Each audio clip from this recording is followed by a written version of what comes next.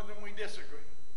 We all agree we ought to be truthful instead of lying, honest instead of cheating, promote life instead of murder. Well, where does this sense of moral obligation come from? Which makes more sense? And this is the question I have to you to account. Which makes more sense to account for moral obligation? A universe in which the ultimate reality is a moral person, or a universe in which moral persons are a late and insignificant byproduct of impersonal forces? Well, if you answer the latter, if you say moral persons, since I think we can agree we are moral persons, we appeal to morality. If you're saying man is a late and insignificant byproduct of natural impersonal forces, you're saying the moral comes from the non-moral. The personal comes from the impersonal. That something comes from nothing. But I say the moral comes from a supreme moral being who has set the example for us and taught us how to live. God really did not determine right and wrong. God did not decide one day it's wrong to lie and good to tell the truth, wrong to cheat, good to be honest, wrong to be selfish and right to be unselfish. It's in the nature of God, and it's in our nature. If we'll follow our nature, sin is unnatural. We weren't designed to live selfishly.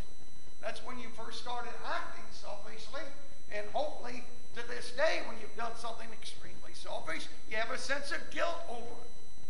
See, pain, a guilty conscience, is to the soul or mind what pain is to the body. You get a pain in your body, you go to a medical checkup. That's not normal. Something is wrong. When you get a guilty conscience, you need to go to God and confess your sins.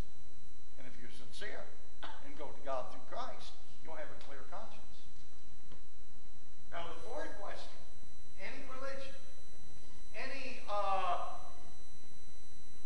philosophy must give a coherent, reasonable, intelligent answer to is that we started off with origin. We end with destiny. This is, again, something we've all wondered about. We all know we're going to be, all of us will probably be gone here within 60 years. With me, much less than that probably. We're all going to die. We all have an appointment with death. What about life after death? Is there life after death? If so, what's the nature of that life?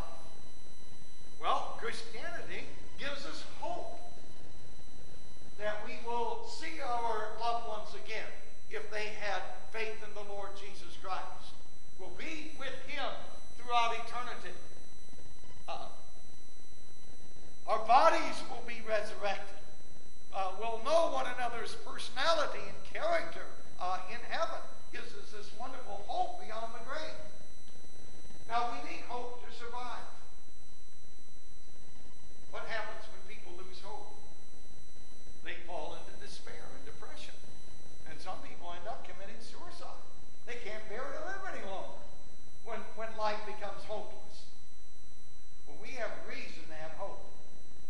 To survive physically, we need three basic things: food, clothing, and shelter. Now, if you're willing to work a little bit, plant a garden and get yourself a gun and go out and shoot a rabbit or something, but it's easy enough to find food to gratify this basic physical need. Plenty of water out there to drink. And there's always shelter available. You might have to go to Walmart and get a $50 pup tent, but you can find shelter if you're show a little bit of ingenuity and determination. Now, to survive mentally or spiritually, to have good mental health, we need three things. We need faith,